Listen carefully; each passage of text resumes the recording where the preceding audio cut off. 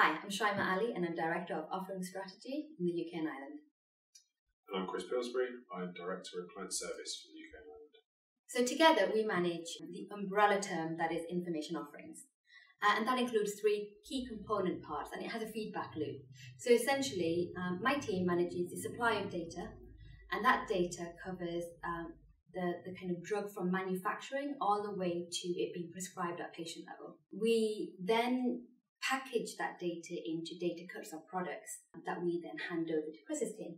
So the client service team take that information and deliver it to our clients as either reports, dashboards, or as services.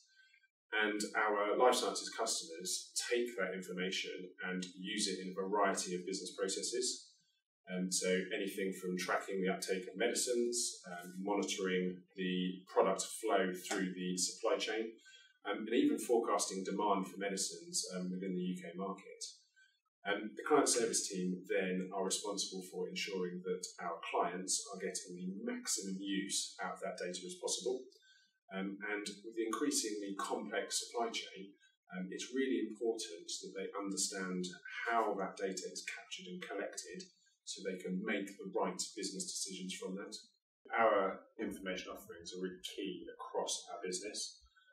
So we utilise some of our hospital information, for example, to identify sites for clinical trials.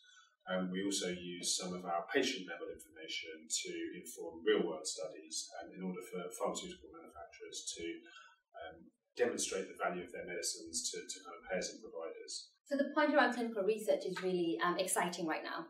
So in the NHS at the moment, there's a huge appetite and interest to drive clinical research into the NHS as a mainstream practice.